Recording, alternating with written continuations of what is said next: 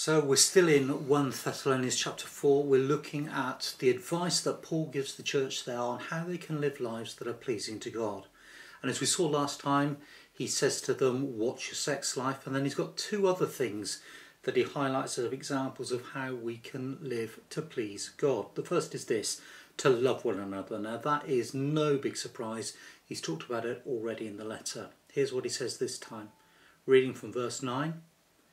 Now about your love for one another, we do not need to write to you, for you yourselves have been taught by God to love each other.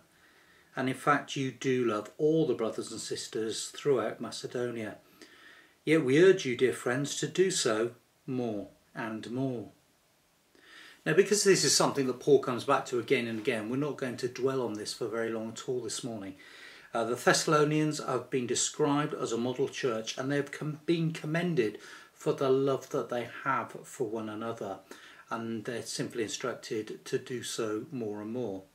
You may remember back in chapter 3, Paul is praying for the church, not very long earlier, before this actually, in verse 12 onwards. May the Lord make your love increase and overflow for each other and for everyone else, just as ours does for you. And that's a good prayer for us to be praying, isn't it? And notice that there's a contrast here between the lust that we saw in the verses we looked at last time and the love that we're to display as evidenced by these verses. And that's all I'm going to say about that second thing, but we are to love one another. And then thirdly, this is an unusual one. We're to live a quiet life. Make it your ambition to lead a quiet life. You should mind your own business and work with your hands, just as we told you, so that your daily life may win the respect of outsiders and so that you will not be dependent on anybody. This is perhaps unexpected. Paul says, have an ambition, and this is to be your ambition. Lead a quiet life. None of us really said that, did we, when we were asked at school, what do you want to be when you're older? What's your ambition? I want to live a quiet life. I'm not quite sure what the careers teacher would have made of such a statement. But what he's saying here is mind your own business, don't stick your nose in, don't be a gossip, ignore the tittle-tattle, don't be a busybody, avoid juicy gossip. Well, I hope other people are listening to this because, you know, they need to hear it. Me, I don't gossip, I'm just quite inquisitive, I suppose. Well, Paul warns us, all of us, cut it out. Instead, aim for a quiet life. It's a common problem in all communities, isn't it? This business of sticking your nose into other people's business and being a gossip. And Paul has to warn what is a model church about it. So we shouldn't feel too surprised if this is something that we need to think about ourselves as well. The Lord's church should never be a place for gossip. And if you find yourself telling somebody this week over coffee or on social media, well, you never guess what the pastor was talking about, I think he was talking about us, then you may have more of a problem in this area than you realise. And by the way, I'm not accusing you of anything. It's a case that the model church needs warning about gossip, and it would be arrogant of us, wouldn't it, to think that we don't need this warning too.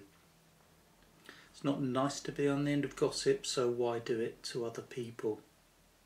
Jesus says something so pertinent in this whole thing in Matthew's Gospel. Let me read some verses to you.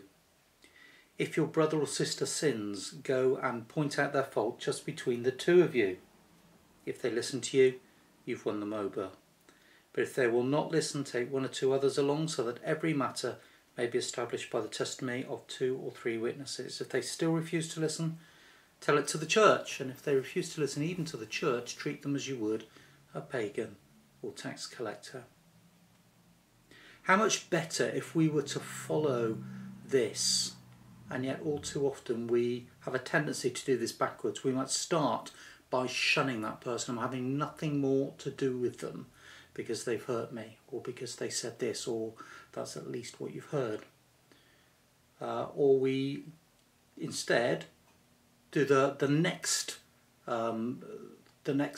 penultimate thing in the list, if you like, that we tell everyone in the church, but we don't tell the person concerned.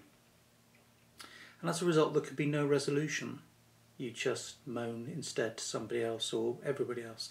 And that is just so corrosive, isn't it? It only spreads negativity and gossip around the church. I remember asking someone in a church that I was a part of what was going on about a friend, a mutual friend. I said, we haven't seen him for quite a while, is he all right? And this was in the context of a team meeting in the leadership. And the group I was with just looked at me surprised and said, well, he's still upset about what you said to him, Steve. Something, by the way, I'm surprised doesn't happen more often. The thing is, I didn't know what it was I'd said to him. I didn't remember any great falling out. I'd obviously said something that hurt him. I didn't know what it was, and I didn't know what he was upset about. And yet the three people I was talking to did. Now, it's hard, isn't it, to work towards forgiveness and resolution if you don't even know there's an issue. So as Paul says, we're to mind our own business. Instead, here's a positive alternative. Instead of making other people's business your own, work every day and live the kind of life that wins the respect of outsiders. Then people outside the church won't equate you with gossip, but with hard work. And the way that you live out your life will be a good statement, a good advertisement for your faith. So 3 things there that Paul says we can do in order to please God. It's not an exclusive list, but 3 really good examples. The first of which is watch your sex life. The second of which is love one another. And then finally, we're instructed to lead a good life. Hard things to do. Let's pray. Father, thank you for the warnings that you give us in the scriptures. Thank you for the examples that we are to follow. And we know we can't do these in our own strength. We need your help. There are times when we get our sex lives all wrong, and we need to be forgiven for those. There are times that we find it hard to love one another, and particularly, I guess, when we're seeing more of each other than we would if we're all locked down together or isolated in some way.